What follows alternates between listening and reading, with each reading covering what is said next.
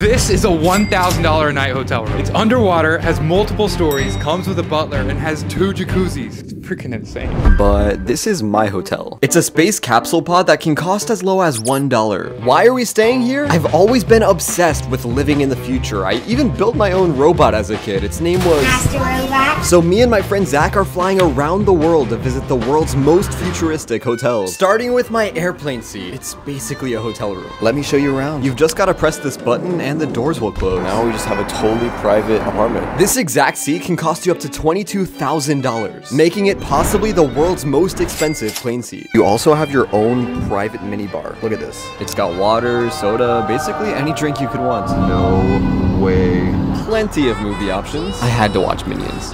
I wonder how Zach's doing. All right, so appetizer has come out. I can't imagine Andrew's is better than this, right? Time for lunch. Let's call a waitress. Yes, can I get the sushi? So it will take 2 minutes. 2 minutes, okay. Thank you. Oh, wow. It's that time, sushi review. It was very good. I'll give it 9 out of 10 sushis. Getting a seat like this is totally a once-in-a-lifetime experience. Like, it's kind of a totally irresponsible way to spend your money. Quick bathroom tour.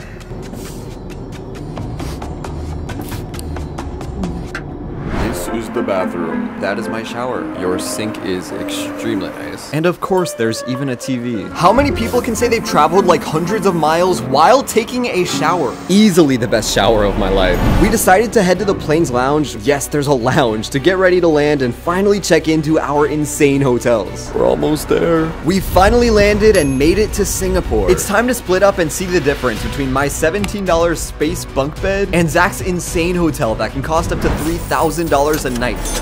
All right, let's check this place out. Very nice, staircase, bathroom. Here is the master bedroom. So I know they said this is an underwater hotel. Still haven't seen the water, but I was told to press this black button.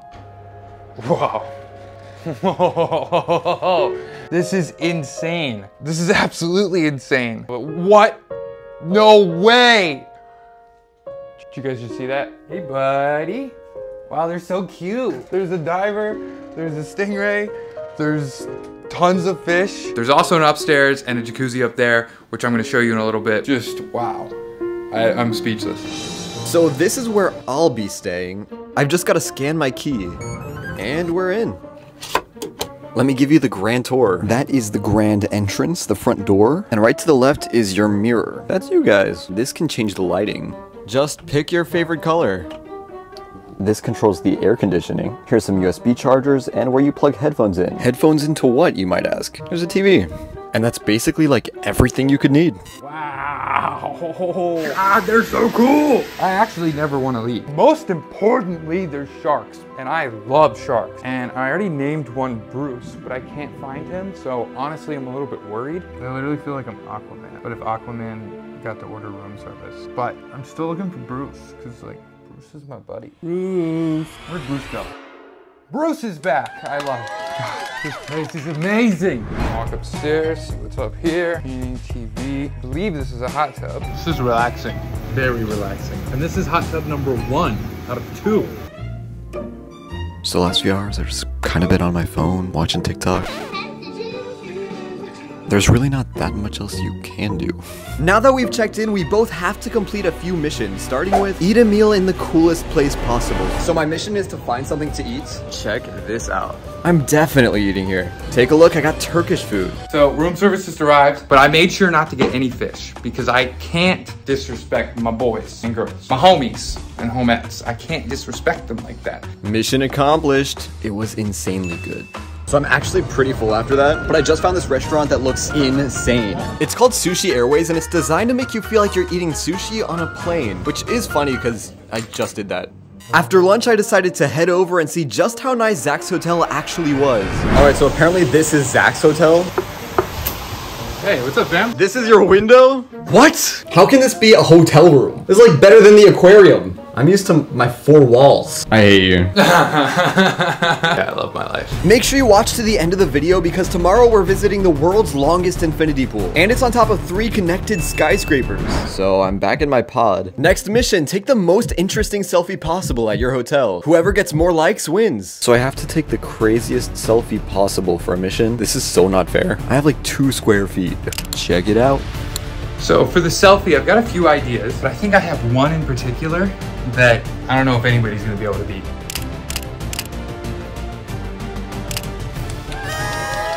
It was really fun. Hey there, I was hoping to get the indoor jacuzzi set up. 5 minutes, that's perfect. Whoa, got all my food here. Ooh, they're a little hard to eat. It's so good. This is the vibe. So I got 2 desserts. She said I might not like this one. Bruce! Hey, Brucey boy! Oh, okay, I might have put too many bubbles in. I can't tell if I look cool or dumb, so you guys are gonna have to tell me in the comments. How do I look? Do I look as good as I feel? I think I look cool. It's now 10:21. I'm trying to make as little noise as possible to not wake anyone up. Pretty sure people are sleeping all around me. I'm basically eating the microphone at this point. Let's see what Zach's doing.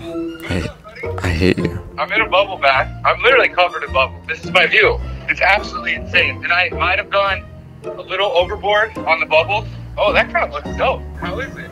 I'm in a box, dude. I don't have a hot tub or a hot tub staring into a bunch of fish above me, but you can watch a show, stare at yourself in the mirror, and it's way cheaper than having a ton of fish swim in front of your bed. So unnecessary. Update. I've been in here about 4 hours, I think. I've not gotten out because it's insane. I finished all my food.